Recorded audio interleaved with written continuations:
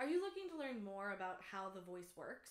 Well, today we're going to go through the anatomy and a little bit of the physiology, so the structure and a little bit of the function about how the voice works.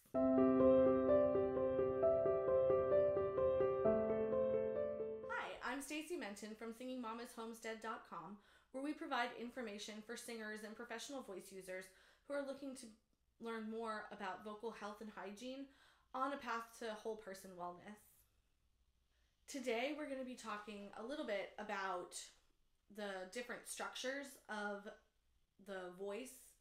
Now, before we get started, I want to make sure that I give you kind of an overall view of that there are actually three subsystems to the voice. The first is respiration, so the lungs and the trachea and airway.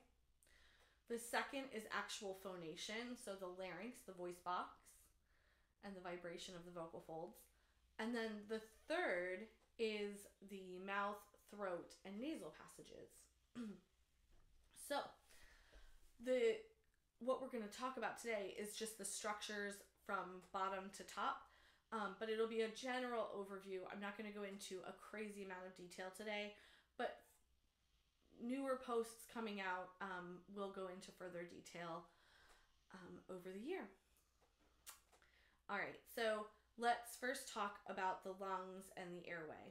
So there's several muscles involved with respiration: the diaphragm, the abdominal muscles themselves in the front, and the intercostals, which are the muscles in between the ribs.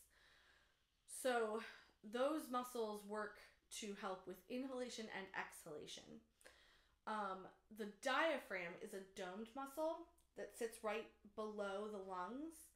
The lungs are actually attached to it. And it's domed, but when we breathe in, it actually flattens. That flattening changes the air pressure in the lungs such that air automatically flows into the lungs because the pressure becomes lower in the lungs. So the diaphragm flattens, changes the pressure, air comes in. Air comes through the windpipe and into the tubes in the lungs, and there's an oxygen exchange that happens then. So the oxygen that comes in is fed out to the blood, and then the waste product, which is CO2, from the blood is exchanged, and the lungs exhale that out. Now, the muscles involved in this, obviously the inhale, the diaphragm comes down. But when we go to exhale, the simplified version of this would be that the abdominal muscles push against the viscera, which are like your guts colloquially, but basically like your intestines and all the organs that are in your belly. The abdominal muscles push against them, which pushes against the diaphragm to push air out, and also the intercostals, the muscles between the ribs help. There's actually two different sets of intercostals. Internal intercostals help with expiration, so pushing out, and then the external intercostals actually help swing the rib cage out to increase the area within the lungs and decrease that pressure again. The lungs kind of expand and contract based on airflow.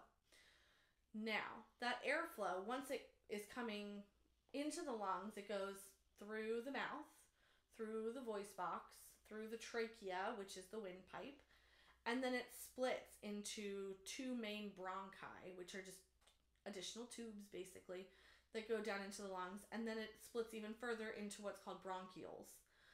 So that is the lungs in general. On top of the windpipe, on top of the trachea, sits the voice box. So the voice box, or the larynx, sits right on the top of the windpipe. The vocal folds are the last method of protection before that windpipe, and the air coming through them is what makes the vocal folds vibrate. Now, the larynx is made up of several different cartilages and one bone. It's made up mostly of several different cartilages. It suspends from one bone. So we're going to go through those first, and then we'll go through the muscles. So the larynx is made up of a thyroid cartilage, a cricoid cartilage, two arytenoid cartilages, and then on the ends of the arytenoid cartilages are these things called the cuneiform and corniculate cartilages. They're just tiny little bones. And then there's this thing called the epiglottis that is a flap that folds over when we swallow to protect the airway. It's also used, coincidentally, whenever you're creating a whistle register. So the thyroid cartilage is like a shield-shaped cartilage, and you can actually feel it. It's where your Adam's apple is. And that actually, right below the notch of your Adam's apple, that is where your vocal folds actually sit.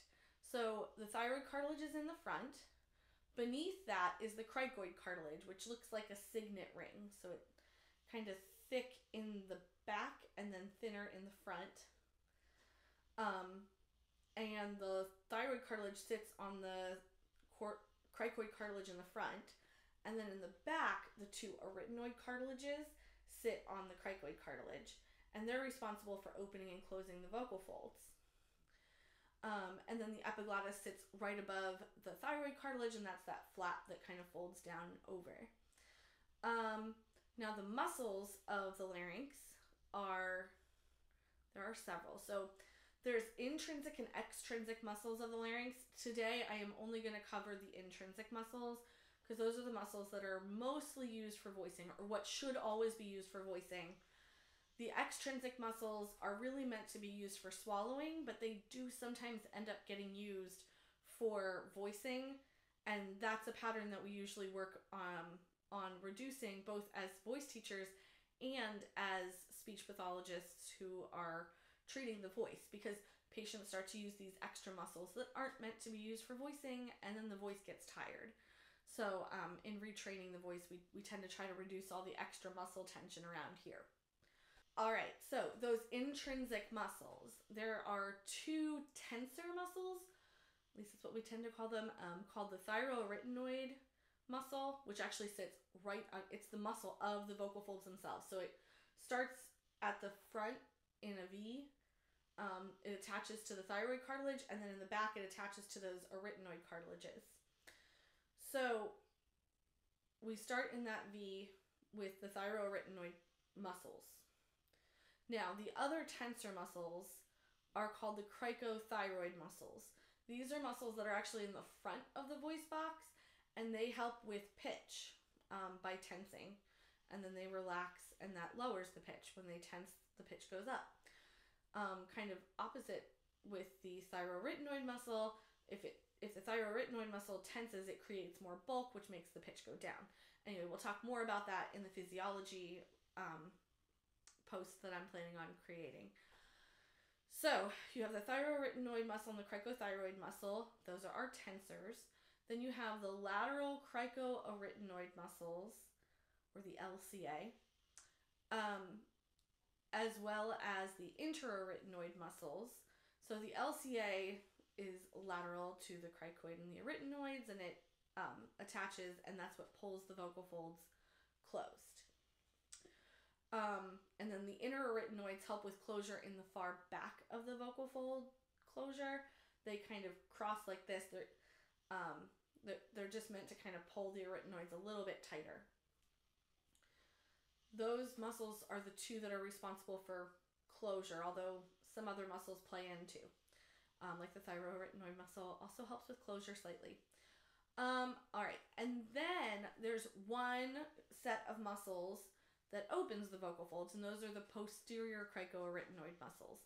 So they help open the vocal folds.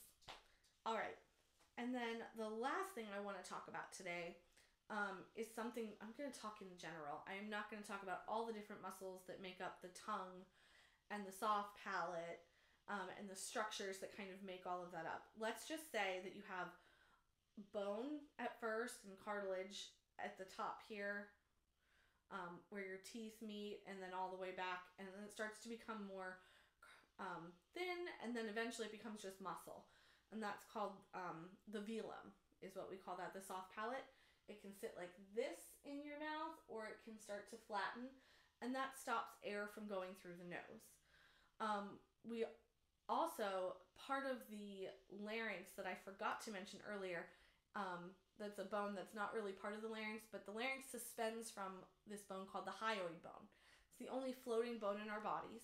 So it sits right about here, and the voice box suspends from it by muscles and tendons and all that good stuff.